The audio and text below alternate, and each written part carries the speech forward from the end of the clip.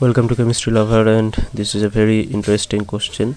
So you have given two compounds, compound 1 and compound 2, and both are treated with HCl.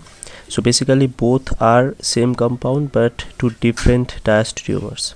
Okay, now you have to predict what will be product A and product B. So you have time till tonight. The answer will be uploaded at 8 p.m. tonight. You can comment your answer below in the comment box, and whoever will give the right answer, his name will be mentioned in the answer video.